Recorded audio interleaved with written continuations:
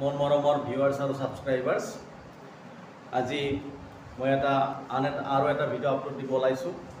এইটো হ'ব degrees of comparison, অৰ্থাৎ আমি এডজেক্টিভবিলাকৰ কি কৰোঁ তুলনা কৰি আমি কেতিয়াবা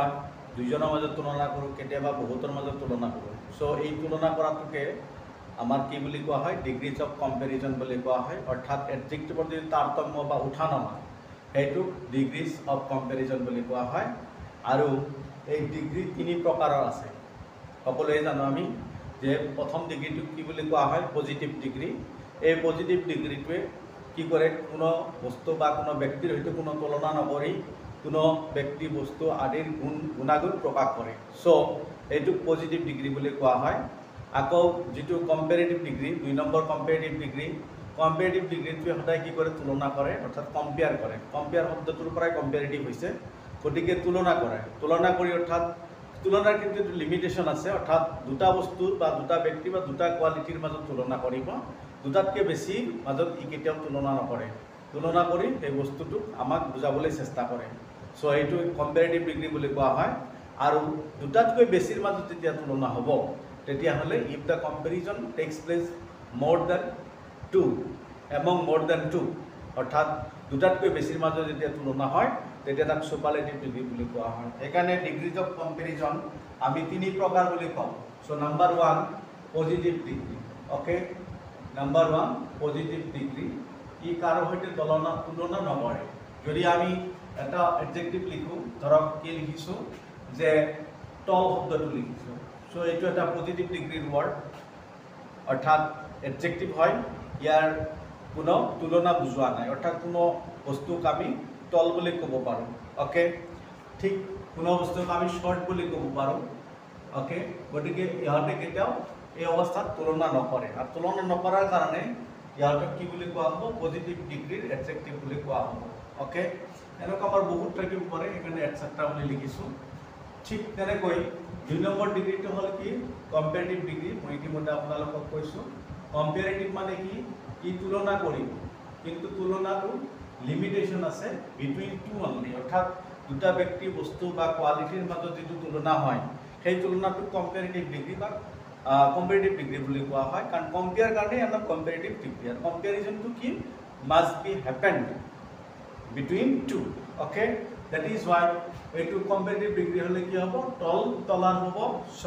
শ্বৰ্টাৰ হ'ব। তাৰমানে তলাৰ মানে বেছি ওখ, শ্বৰ্টাৰ মানে কি বেছি চাপৰ। অ'কে, দুটা ৱৰ্ড মই লিখিছোঁ। চ' এইটো কি কম্পেৰেটিভ ডিগ্ৰী। নিশ্চয় ইয়াতে কি কৰে, তুলনা কৰে বা ৰিজনিং কৰে। নাম্বাৰ 3 এইটো ছুপাৰলেটিভ। গতিকে ছুপাৰ শব্দটোৰ পৰা আমি বুজি পাওঁ, ছুপাৰ বুলি কোৱাৰ লগে লগে যিটো চবতকৈ ওপৰত। অ'কে, সেইকাৰণে এই ছুপাৰৰ পৰা কি হৈছে ছুপাৰলেটিভ, আৰু ই কি কৰে, দুটাতকৈ বেছি বস্তুৰ মাজত তুলনা বুজায়, কোৱালিটিৰ মাজত তুলনা বুজায়, ব্যক্তিৰ মাজত তুলনা বুজাব বা কিবা গুণৰ তুলনা বুজাব, কিন্তু মাষ্ট বি মোৰ দেন টু, অৰ্থাৎ কমেও তিনিটা হ'ব লাগিব বা দুটাতকৈ বেছি হ'বই লাগিব। বহুতৰ মাজত তুলনা বুজায় যিটো ডিগ্ৰী, সেই ডিগ্ৰীটোৰ নামেই কি, ছুপাৰলেটিভ ডিগ্ৰী। চ' ছুপাৰলেটিভ ডিগ্ৰী, তলৰ ছুপাৰলেটিভ ডিগ্ৰী কি হ'ব, টলেষ্ট আৰু শ্বৰ্টেষ্ট। চ' ইয়াতে আমি যে তিনিটা ডিগ্ৰী লিখি দুটা এক্সাম্পল দিলোঁ, দি আমি যে ডিগ্ৰীবিলাকৰ চেঞ্জ কৰিলোঁ, এইটোৰ পৰা এটা কথা আমি অনুমান কৰিব পাৰোঁ যে যেতিয়া পজিটিভ ডিগ্ৰী লিখা হয় তেতিয়া এডজেক্টিভ বা এডভাৰ্ববিলাকৰ আচল ৰূপটো লিখা হয়। কম্পেৰেটিভ ডিগ্ৰী লিখাৰ লগে লগে আমি কি কৰোঁ, আমি ইয়াৰ যোগ দিওঁ, আৰু ছুপাৰলেটিভত কি হয়, ইএছটি যোগ দিওঁ। এতিয়া কথাটো হ'ল যে চব ৱৰ্ডৰ সৈতে এনেকৈ ইয়াৰ বা ইএছটি যোগ দি কি কৰা নহয়, কম্পেৰেটিভ আৰু ছুপাৰলেটিভ গঠন কৰা নহয়। ৱৰ্ড ভেদে এইবিলাকৰ ফৰ্ম বেলেগ বেলেগ হ'ব পাৰে, চেঞ্জটো বেলেগ হ'ব পাৰে, বা ৰূপবিলাক বেলেগ হ'ব পাৰে। যেনেকৈ ধৰক তলাৰ লিখিছোঁ, হয়নে নহয়, তলাৰ লিখিছোঁ, শ্বৰ্টাৰ লিখিছোঁ, টলেষ্ট লিখিছোঁ, শ্বৰ্টেষ্ট লিখিছোঁ। কিন্তু যেতিয়া আমাৰ ৱৰ্ডবিলাক অলপ ডাঙৰ হ'ব, অৰ্থাৎ মন'চিলেবিক ৱৰ্ড নহয়, অৰ্থাৎ এটাতকৈ বেছি চিলেবল থকা ৱৰ্ড হয়, তেতিয়া কিন্তু কম্পেৰেটিভ ডিগ্ৰীত আমি কি লিখিব লাগে, মোৰ লিখিব লাগে। যেনেকৈ বিউটিফুল শব্দটো, ইয়াক যদি কম্পেৰেটিভ কৰিবলগীয়া হয় তেতিয়াহ'লে কি লিখিব লাগিব, মোৰ বিউটিফুল, আৰু ছুপাৰলেটিভ লিখিবলৈ হ'লে মষ্ট বিউটিফুল লিখিবলগীয়া হয়। চ' এই কথাখিনি আমি জানিব লাগিব সেইকাৰণে আমি কেতিয়াবা আকৌ কিছুমান এনেকুৱা ৱৰ্ড আছে এডজেক্টিভৰ ফৰ্ম আছে যিবিলাকৰ কম্পেৰেটিভ আৰু সুপাৰলেটিভ ডিগ্ৰী এইমতে চেঞ্জ নহয় সিহঁতৰ নিজৰ নিজৰ কিছুমান ৰূপ আছে ইণ্ডিপেণ্ডেণ্ট ফৰ্ম কিছুমান আছে আৰু সেইবিলাক আমি সদায় মুখস্থ ৰাখিব লাগিব সিহঁতে কোনো ৰুল ফ'ল' নকৰে অ'কে যেনেকৈ ধৰক গুড শব্দটো লিখিব পাৰোঁ অৰ্থাৎ গুড শব্দটো পজিটিভ ডিগ্ৰী ইয়াক যদি আমি কম্পেৰেটিভত লিখিব খোজোঁ তেতিয়াহ'লে কি লিখিব লাগিব বেটাৰ লিখিব লাগিব আৰু যদি ইয়াক সুপাৰলেটিভ কৰিব খোজোঁ তেতিয়াহ'লে কি লিখিব লাগিব বেষ্ট লিখিব লাগিব চ' এইকেইটা হ'ল ইণ্ডিপেণ্ডেণ্ট ফৰ্ম আৰু এনেকুৱা ৱৰ্ড আৰু বহুতকেইটা আছে যেনেকৈ ধৰক মেনি লিখিলোঁ অ'কে মেনি বা মাছ লিখিলোঁ চ' মেনি বা মাছৰ কি হ'ব মোৰ হ'ব কম্পেৰেটিভ ডিগ্ৰী আৰু সুপাৰলেটিভত কি হ'ব সুপাৰলেটিভ ডিগ্ৰী মষ্ট হ'ব ঠিক সেইদৰে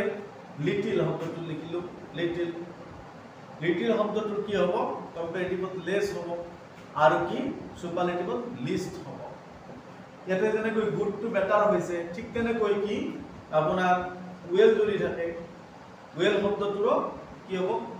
কম্পেৰেটিভ ডিগ্ৰী বেটাৰ হ'ব আৰু সুপাৰলেটিভত কি হ'ব বেষ্ট হ'ব ঠিক তেনেদৰে গুডৰ অপজিট ৱৰ্ডটো কি বেড লিখোঁ গতিকে আমাৰ বেডৰ অপজিট বেডৰ কি হ'ব ৱৰ্ডছ হ'ব কি হ'ব ৱৰ্ডছ হ'ব আৰু কি ৱৰ্ষ্ট হ'ব এবাৰ বেডৰ লগত আৰু এটা ৱৰ্ড যেনেকৈ ধৰক আমাৰ কি লিখোঁ যে ইল আই ডাবল এল ইল শব্দটো বা ইভিল মানে বেয়া বুজায় গতিকে ইল বা ইভিল যদি বুজোঁ লিখোঁ তেতিয়াহ'লে সেই ইল বা ইভিল শব্দটো এই বেডৰ ওজনত কম্পেৰেটিভ আৰু কি হ'ব সুপাৰলেটিভ ডিগ্ৰী হ'ব চ' we may right here ill or evil okay evil আৰু ইল আই ডাবল এল EVIL ইভিল আৰু আই ডাবল এল গতিকে কি হ'ব ৱৰ্ডছ আৰু ৱৰ্ষ্ট চ' এইকেইটা কি আপোনাৰ independent forms of সুপাৰপজিট comparative and সুপাৰলেটিভ degree of this words ইহঁতৰ নিজা নিজা ফৰ্ম হয় ইয়াতে কোনো নিয়ম নীতিৰ দ্বাৰা পৰিচালিত নহয় not guided by any rules okay গতিকে স্বকীয় ৰূপ বুলি কোৱা হ'ব আৰু এইকেইটা আমি মুখস্থ ৰাখিব লাগিব বাকী এনেকুৱা যিমান ৱৰ্ড আছে এইবিলাক আমাৰ মুখস্থৰ ইমান কথা নাই জাষ্ট কম্পেৰেটিভ ডিগ্ৰীত আমি কি লিখিম ইয়াৰ লিখিম আৰু সুপাৰলেটিভ ডিগ্ৰীত কি লিখি দিম ইয়াছটি লিখি দিম অ'কে গতিকে ডিগ্ৰী চেঞ্জ কৰাৰ আগতে আমি এই নিয়মবিলাক জানিব লাগিব আকৌ যদি আপোনাৰ কি হয় যে ৱৰ্ডটো অলপ ডাঙৰ হয় এটাতকৈ বেছি চিলেবল বা দুটাতকৈ বেছি চিলেবল আছে অৰ্থাৎ এটা আখৰ এবাৰতে আমি উচ্চাৰণ কৰিব নোৱাৰোঁ অলপ টাইম লৈ বা ৰখি বা 2-3বাৰত উচ্চাৰণ কৰিব লগা হয় তেতিয়াহ'লে কম্পেৰেটিভ আৰু সুপাৰলেটিভ কৰোঁতে মোৰ আৰু মষ্ট লিখা হয় যিদৰে মই অলপ আগতে বিউটিফুল শব্দটো কৈছিলোঁ বিউটিফুল অৰ্থাৎ বিউটিফুল পজিটিভ ডিগ্ৰী ইয়াক যদি আমি কম্পেৰেটিভ কৰোঁ ইয়াৰ আগত কি আহিব বিউটিফুল তিনিটা চিলেবল আছে that is Y it will be মোৰ বিউটিফুল আৰু সুপাৰলেটিভত কি হ'ব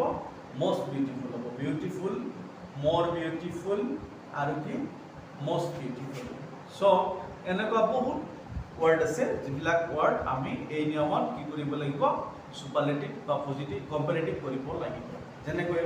ইণ্টাৰেষ্টিং শব্দটো লিখিলোঁ চ' ইণ্টাৰেষ্টিং গতিকে ইয়াকো আমি কি কৰিব লাগিব মোৰ ইণ্টাৰেষ্টিং অ'কে মোৰ ইণ্টাৰেষ্টিং আৰু কি মষ্ট ইণ্টাৰেষ্টিং লিখিব লাগিব চ' নিশ্চয় আমি আৰু বেছিকৈ লিখি সময় নষ্ট নকৰোঁ কাৰণ আমি গমেই পালোঁ যে এনেকুৱা ডাঙৰ ৱৰ্ড হ'লে কি লিখিব লাগিব আমি মোৰ আৰু মষ্ট লিখিব লাগিব কম্পেৰেটিভ আৰু সুপাৰলেটিভ ডিগ্ৰী নিশ্চয় বুজি পাইছে আৰু এই চেঞ্জবিলাক আমি এই চেণ্টেঞ্চবিলাকত আমি যেতিয়া চেঞ্জ কৰিম পজিটিভ কম্পেৰেটিভ সুপাৰলেটিভ তেতিয়া এই ৱৰ্ডবিলাক আমি তেনেকৈ ইউজ কৰিম okay that is Y I am telling here the forms of comparative and সুপাৰলেটিভ degree of this এডজেক্টিভছ okay ঠিক তেনেকৈ ৱাণ্ডাৰফুল মোৰ ৱাণ্ডাৰফুল আৰু কি মষ্ট ৱাণ্ডাৰফুল এনেকৈ আমি ডাঙৰ ৱৰ্ডবিলাকত চেঞ্জ কৰিম গতিকে কিমান ৱৰ্ড আছে আমি কিমান মুখস্থ কৰিম জাষ্ট নিয়মটো জানিলে বা ৰুলটো জানিলে কিন্তু আমাৰ কাৰণে কি হ'ব একেবাৰে সহজ হৈ উঠিব ঠিক মই আৰু কেইটামান এনেকুৱা এডজেক্টিভৰ কথা উল্লেখ কৰিম যি এডজেক্টিভৰ পিছত কি আছে ৱাই আছে অ'কে যি এডজেক্টিভৰ সেই শাখাটো কি ৱাই যেনেকৈ ইজি ৱৰ্ডটোৰ লাষ্ট লেটাৰটো কি ৱাই গতিকে ইয়াক যেতিয়া আমি কি কৰিম কম্পেৰেটিভ কৰিম এই ৱাইটো আই হৈ যাব আৰু কম্পেৰেটিভত ইয়াৰ আহিব আৰু কি আমাৰ সুপাৰলেটিভত ইয়েছ কি আহিব চ' ইজিয়াৰ আৰু কি ইয়েছ ইজিয়েষ্ট ঠিক তেনেকৈ কি লিখিম হেভি কি হ'ব হেভিয়াৰ আৰু কি হেভিয়েষ্ট অ'কে সো নিশ্চয় আপোনালোকে বুজি পাইছে যে যেতিয়া y থাকিব y কি হৈ যাব i হৈ যাব y কি হ'ব i হ'ব আৰু কম্পেৰেটিভত ইয়াৰ হ'ব আৰু সুপাৰলেটিভত st হ'ব গতিকে এক্সাম্পল দুটাৰ পৰা আপোনালোকে গম পালে নিশ্চয় easy easier ইজিয়েষ্ট heavy হেভিয়াৰ হেভিয়েষ্ট okay so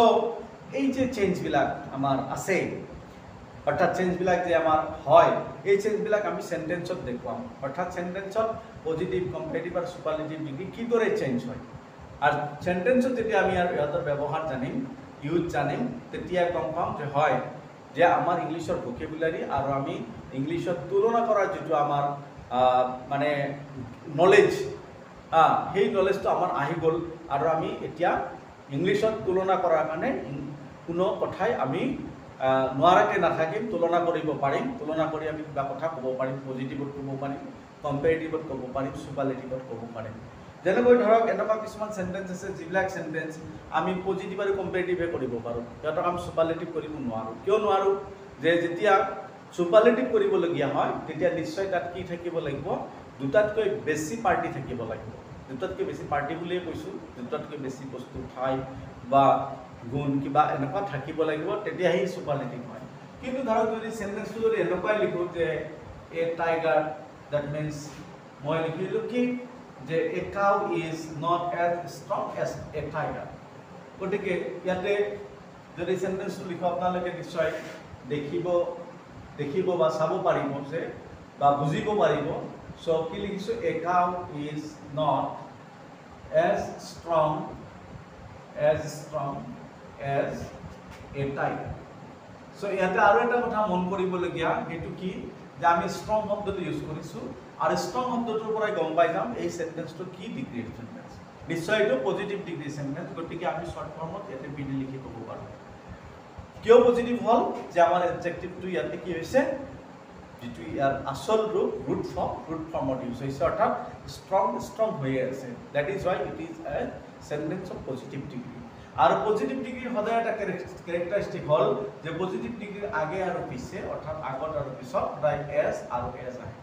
আৰু সেন্টেন্সটো যেতিয়া নট থাকিব আমি এই প্ৰথম এছটো ঠাইত সো লিখিব পাৰোঁ অৰ্থাৎ কোনোবাই যদি এই সেন্টেন্সটো লিখে a cow is not so strong as a tiger তথাপি সেন্টেন্সটো কাৰেক্ট হৈ যাব গতিকে আপোনালোকে ভুল নবুজিব যে কেতিয়াবা এজৰ ঠাইত আমি সো লিখিব পাৰোঁ কিন্তু সো লিখাৰ কাৰণে চৰ্তটো হ'ব সেন্টেন্সটো মাষ্ট বি নেগেটিভ নট থাকিবই লাগিব তেতিয়া সো লিখিলে হয় কিন্তু পজিটিভত সাধাৰণতে আমি আছে লিখিম